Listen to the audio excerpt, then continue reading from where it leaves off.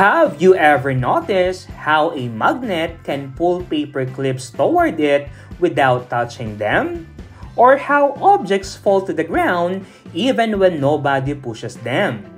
Maybe you have even seen your hair stick to a balloon because of static electricity. All of these are caused by non-contact forces. These are the forces that act without touching the object. In this video, we'll explore the main types of non-contact forces and see how they shape motion in our everyday world.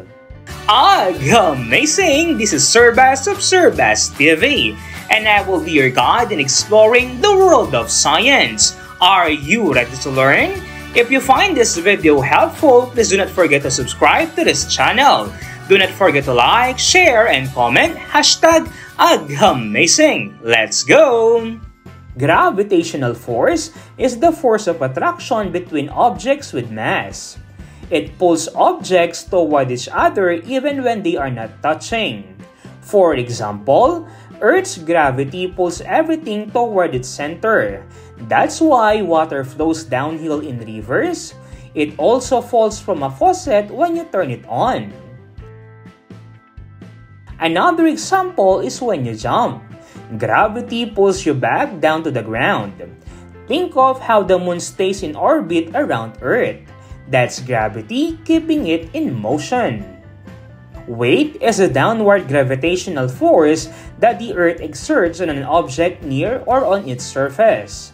For example, an object with a mass of 1 kilogram weighs about 10 newtons on Earth. The weight of an object can be calculated using the formula weight in newtons equals mass in kilograms multiplied by gravity. On the surface of the Earth, the acceleration due to the gravity is approximately 9.8 meters per second squared.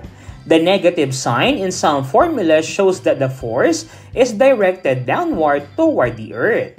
For example, if you have a sack of rice with a mass of 50 kg, you can calculate its weight using the formula weight is equals to mass times gravity. On Earth, gravity is about 9.8 meters per second squared, so the calculation is weight equals 50 kilograms times 9.8 meters per second squared. That gives a weight of 490 newtons. This means the bag of rice exerts a downward force of 490 newtons due to gravity. Remember, weight is a force not the same as mass, and it always points downward toward the center of the Earth. Another example is astronauts in space. Their weight is much less because gravity is weaker even though their mass stays the same.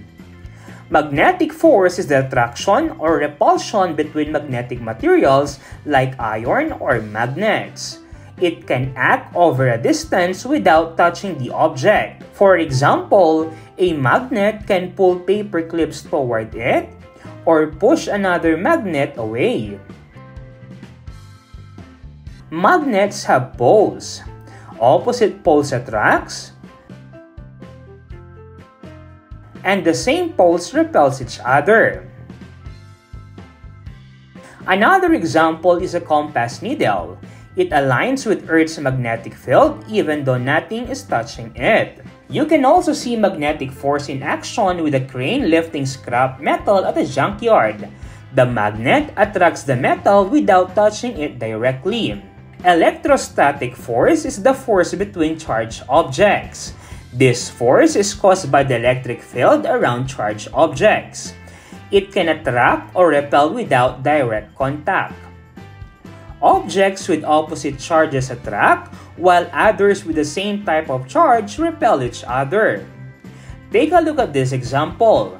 The girl's hair is attracted to the balloon because they have opposite charges. In summary, gravitational force pulls objects with mass toward each other. Weight is the gravitational pull on an object's mass. Magnetic force attracts or repels magnetic materials. Electrostatic force attracts or repels charged objects. Non-contact forces are all around us. pulling, pushing, and influencing motion even we cannot see them. This is SirBas of SirBas TV saying, keep asking, keep exploring, and stay amazing. See you in the next lesson.